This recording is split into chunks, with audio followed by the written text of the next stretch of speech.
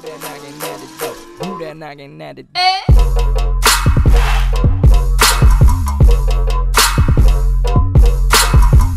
what's up guys, it's Nathan, and today we've got a fashion related video. It's the one that quite a few of you have been asking for. I'm going to show you my top 5 things in my wardrobe. This could count anything and everything. Some of you have been asking in the comments for a video quite like this for some time, so I thought it was just about time to do it with a new setup. I've even used a black backdrop in this video to make everything look snazzier. Right, so let's get into it. I haven't picked what I like yet, so I'm just going to rummage through my wardrobe now and pick the 5 that I like. So it's going to be my top 5 things in my wardrobe. Don't expect anything flashy. I've got no money. So, first thing, a few of you have asked in past videos what this is. It's very simple. This is a long sleeve represent under tee with the thumbholes.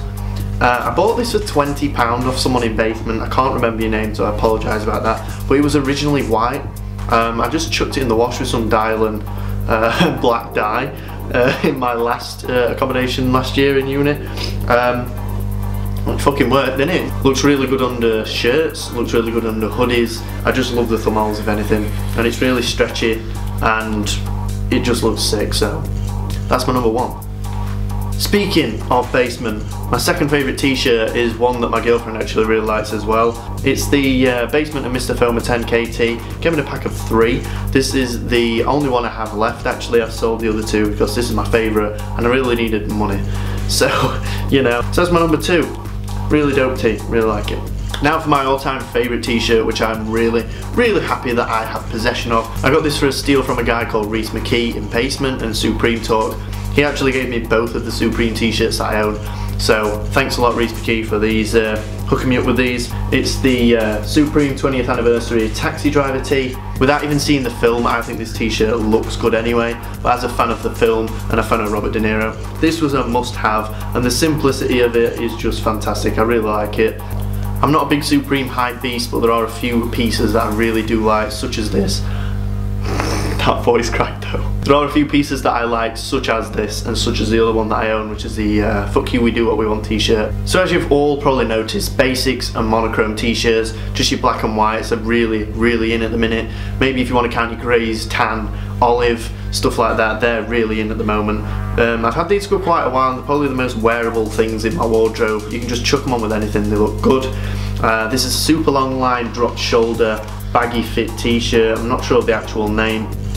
They're really cheap, the quality's not the best, but you know, for the price I don't really care. The basic stuff like this, it's actually really good because it works out really cheap and they're really wearable, so yeah, they're one of my favourites, even though it's ASOS. So it's just occurred to me so far, all you've seen is t-shirts, so I've swapped out the last t-shirt for another item instead, of which isn't a t-shirt. You love them or you hate them. It's the Represent biker jeans. I got these in 2 colours, so I'm just counting them as one thing again.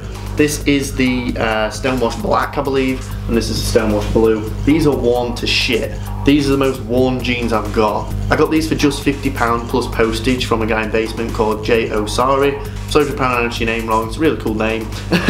But yeah, thanks for the hookup on them.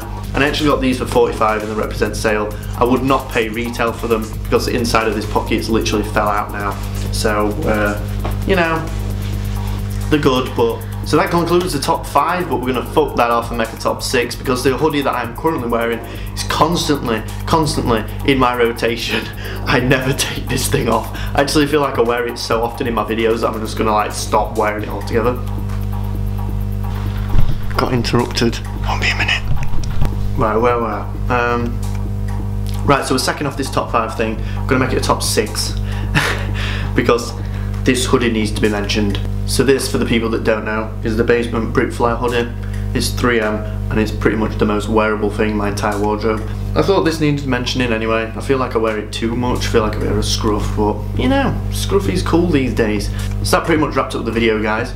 I hope you did enjoy it because I know it's not shoes and it's a bit different, but you know, gotta mix it up every now and again. Don't forget to like, comment and subscribe if you're new. All my links for social media are down in the description below. So yeah, that's pretty much it. I'll see you in the next one. Peace!